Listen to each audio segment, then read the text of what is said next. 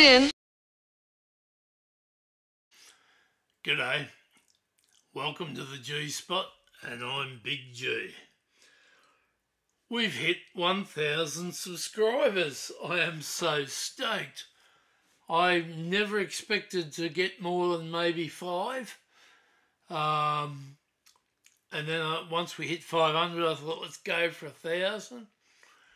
Unbelievably, we hit that 1,000 today.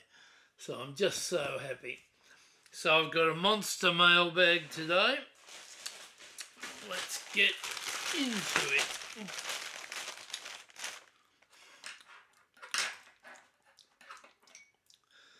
Oh, sorry for the camera. I bought a new camera that does take excellent videos and pictures, but at the distance I'm using here, it will not autofocus. So I lost a whole mailbag video because it was full of shit. Okay, what do we got here? Well, let's get them all out on the desk if we can.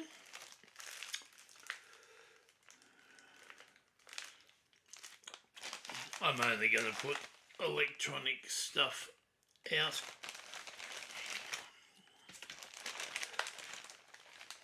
Well, if I can, no, I know what that is. That's not electronics. That kind of is. It's not.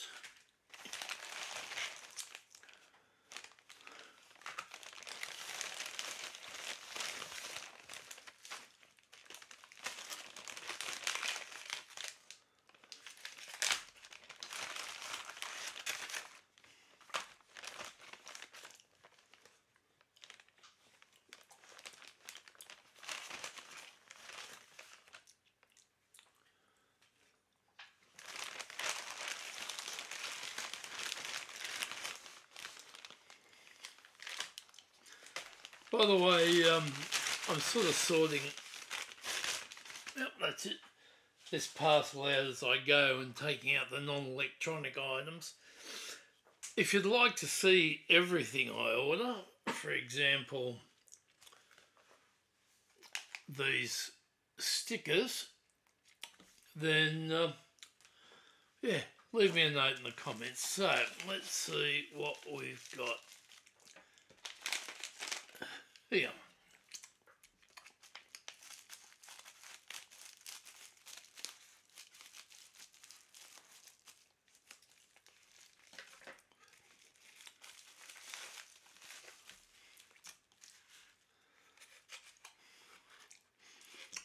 Oh, okay. This is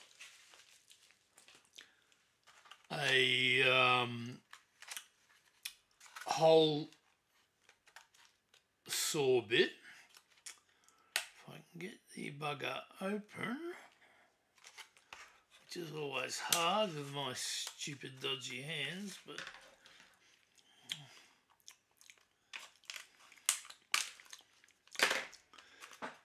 now what's this got to do with electronics? Well, actually, I've got a project which I'm not ready to announce yet, and I need to drill and modify the board I'm using. So this is a, I think from memory it's a 10mm hole saw, might be 12, not sure. Well, when I get to the product listing, we'll see. Yeah, it feels weighty and it's pretty good. Here's a tip. If you're drilling plastic, especially thin plastic or anything really thin, using these, run your drill in reverse. You'll get a cleaner hole, believe it or not.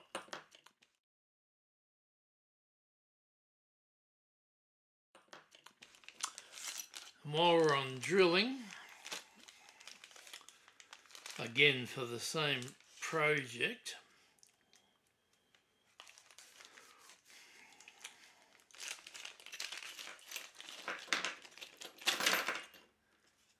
these are various size drill bits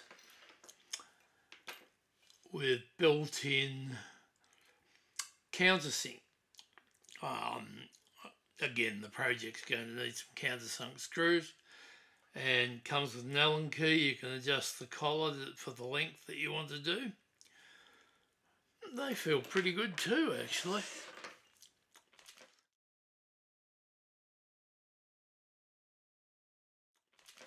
Put that over there. Now this is either a DH11 or a DH22. Not sure which yet, but again, when we get to the product page, you'll see it. What this is, I should have put the rubbish bin in easy reach. This is a temperature and humidity sensor. It's breadboard friendly, so that can plug straight into the breadboard. And another project I've got on the list of videos to do is I'm going to build, what will we call it? An air quality measuring station. So it'll be able to give me, when it's finished, temperature, relative humidity. It will have sensors for carbon monoxide and carbon dioxide detection. It will detect UV rays, pollutants in the air, all sorts of things. I won't bother getting into too much detail yet. So we'll put that aside. What is, oh dear.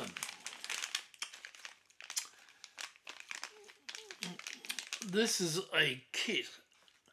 I'm not going to get it out because there's parts everywhere in there, but I will show you the product description, and this will be a video in itself eventually, if I can get my soldering quick enough to make a video, because my hands, which are rooted, it's not easy.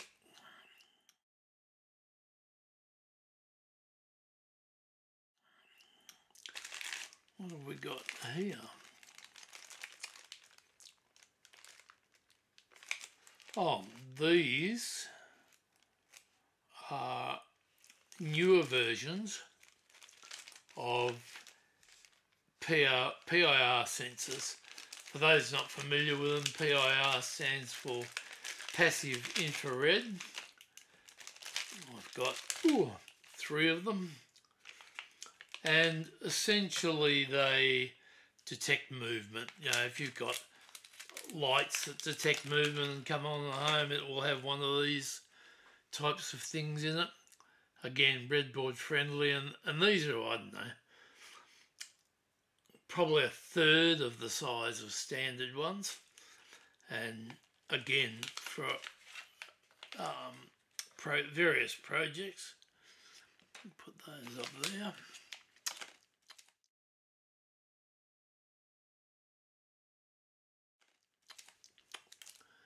Now, what have we got here? All sorts of stuff in there.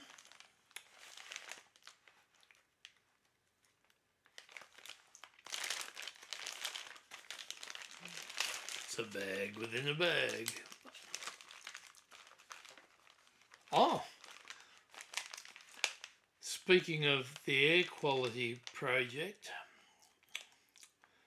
these, there we go, are a bunch of gas sensors. Now, I'm not going to open them all, but each detects a different thing. I will get one open. Now, these are known as the if I recall correctly, the MC series of gas sensors. And this is, oh, come on, pretty much what they all look like. But as I say, everyone senses a different gas. So that'll be my first big video project. I'm going to put them all back in here before I lose the things, because sometimes I'm a moron. Actually, my memory's erratic due to the brain tumours. Oh, and on that front, I've had a couple of people sending me messages wishing me luck. I've heard from the hospital I have to do a couple of video conferences, answer a bunch of questions, and then if that goes well, I've got a bunch of blood tests to do, and then I will get on the waiting list. So at this stage it won't be this month. I'm expecting early March sometime, and I'll either survive it or I won't. Been through it. This will be my third brain tumour removal, so it's a bit old hat really. And I'm not being dismissive of those that are going through it. It's a terrible thing, but yeah, it is what it is. Now, another video I'll be doing soon is a breadboard comparison. So these are from a particular seller in on Temu.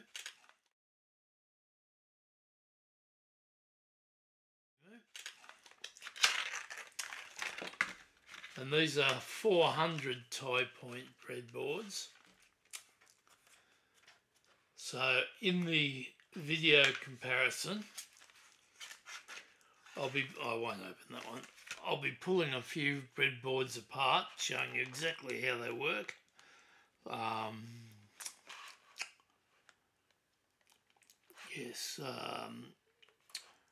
And in theory, these can clip together.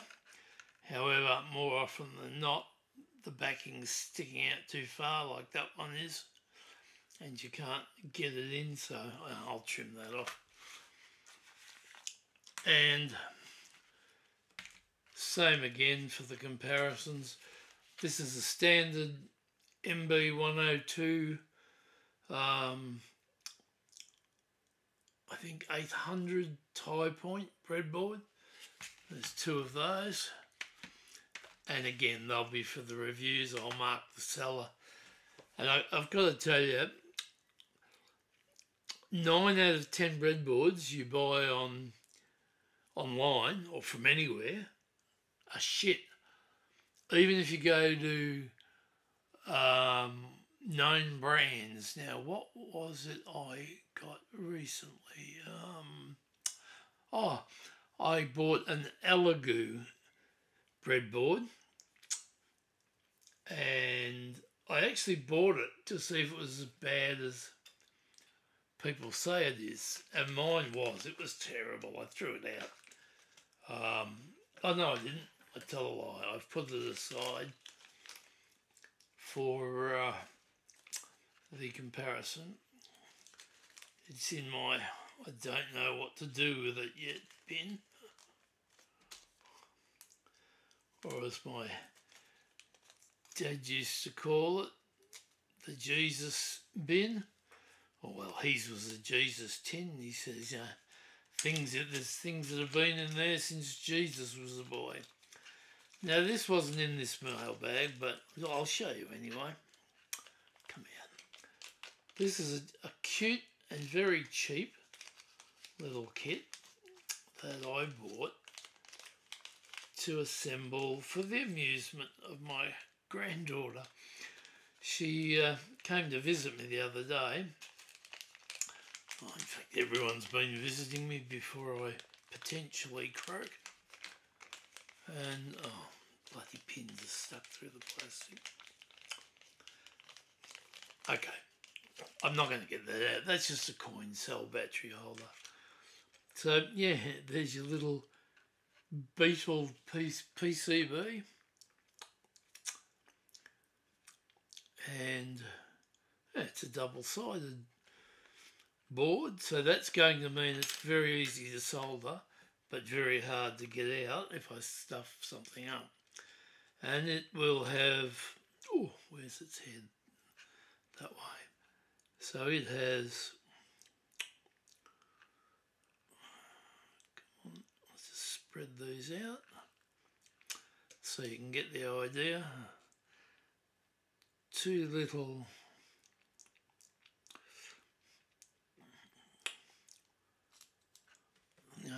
they become the eyes, and it has an LDR, a light dependent resistor, so it will only come on I guess when it's dark. And there's the only other things in the package are 3 resistors, blue ones, I can never read those. And I've got perfect colour vision. As part of my trade many years ago, I had to hand mix printing inks by hand and by eye. So, you know, I was one of the top rated colour test people around, so I know my colour's good, and I have done the tests a year or two ago to see if the tumour had affected my eyes, even though they told me that the type of tumours and where I get them, it won't affect my vision. My vision is going, but it's because I'm getting old.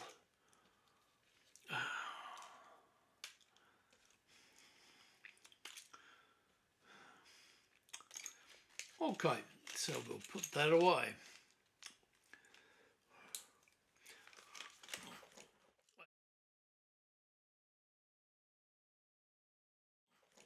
I apologise for the length of this video, but I might break it into 2, but I got mail coming out my bum.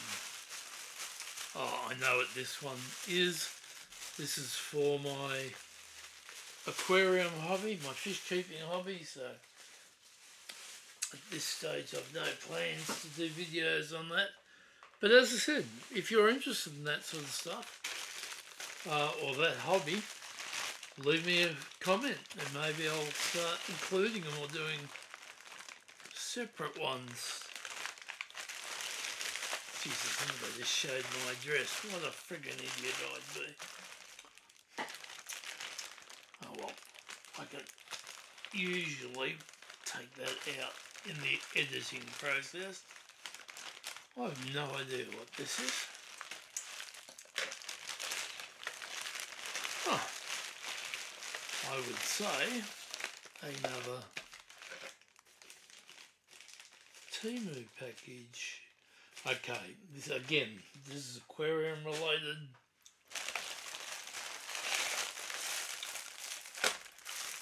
Oh shit, I ordered 2 of those. This is a mask for the animatronics stuff I'm working on, which I'll make videos about. But basically, because I'm a weirdo, when you walk into my office, all these skulls and masks and things are going to start talking to you and growling and carrying on in general. Oh, what is this?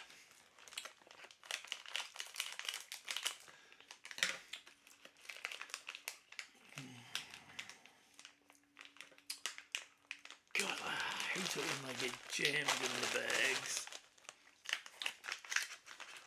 Come on, really?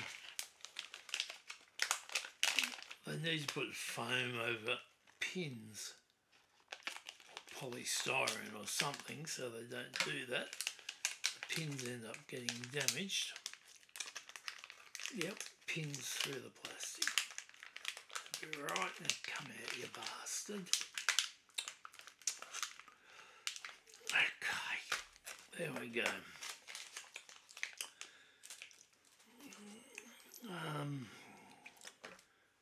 Let me get my magnifier. Excuse me.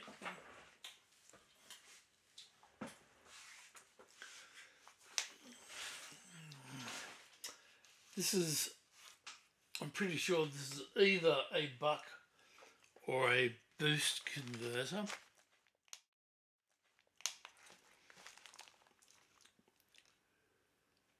Let's turn it around.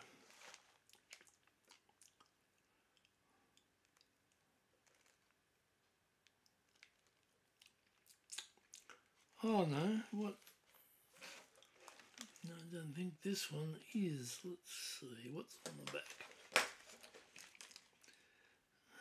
Nothing. Oh, hang on, what's that?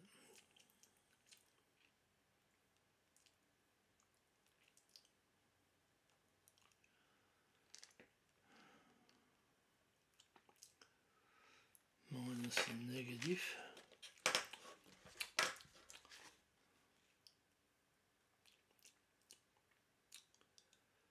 Bloody Chinese doesn't help me at all. I think this is actually a relay module, so I can use low voltage to switch on high voltage stuff, like 240 volts, that sort of thing. Can't quite remember why I ordered that, because 240 is not something I really want to play with. I've been electrocuted once. When I was a kid, I found an old lamp in the shed. Thought it'd be a good idea to turn it on. It had no plug, so I cut the plug and wire off another one, and I was twisting them together, which is dangerous and stupid anyway. And my little brother, who was a few years younger than me, thought I said turn it on, and he did. And he was old enough, thankfully, to realise I was being electrocuted, and never thought to turn it off, but he ran in and got Mum, and she came out and disconnected it, and my hands were really burnt. I had pretty much burnt most of the skin off my palms and fingers on both hands. It took a bloody long time to heal. I don't remember how much now, but I've never played with that sort of stuff since. Okay, is this a buck? This is either a buck or a boost converter with that digital display. When I do the product page, we'll see what it is.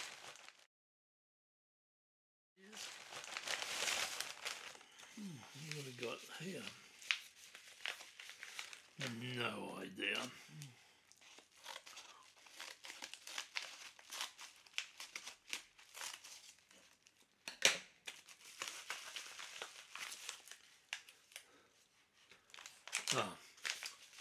As I said, I've ordered buck and boost converters. Not sure which is which, but this is either the buck or the boost. There we go. Oh no, I tell a lot. Maybe it is, I don't know.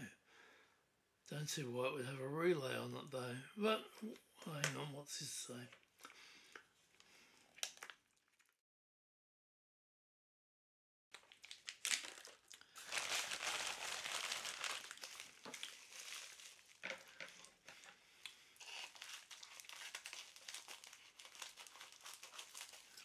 We'll see when we get to the product listings, but pretty sure this is all Temu.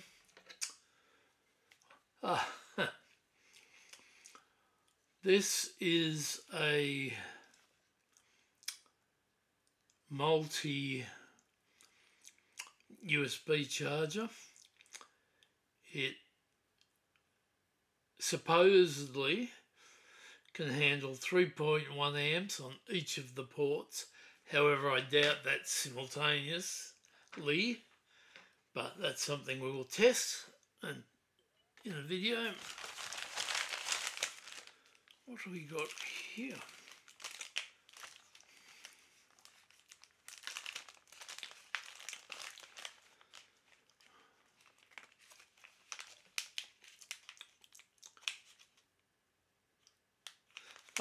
this one at least is clearly labelled.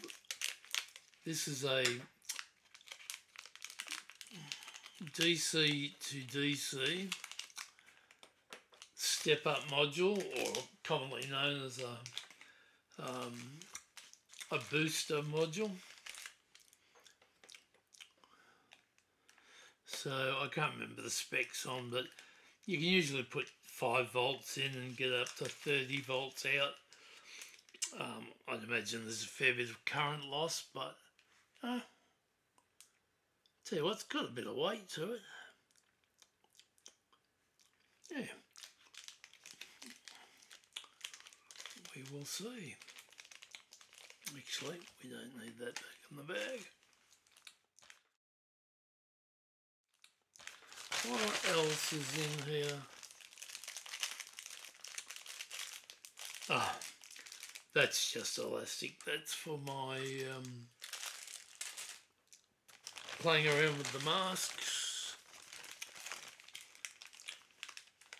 What is this one? Looks like I went on a module spree. Oh, this is another, I won't open it. Same as the other one, this is another step-up voltage converter.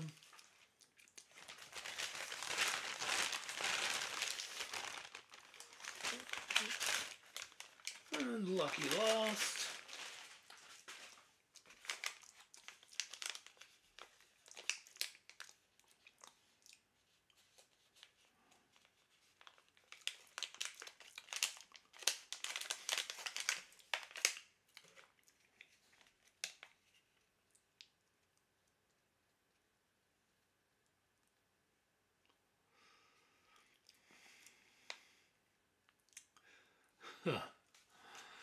Check out the fake certification.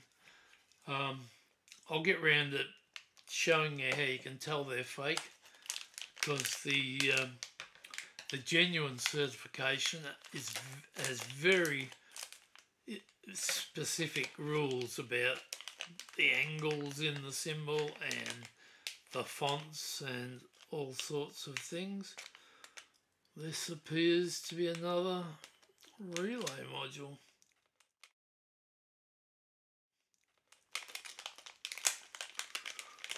Okay, we'll keep going and decide later whether we're going to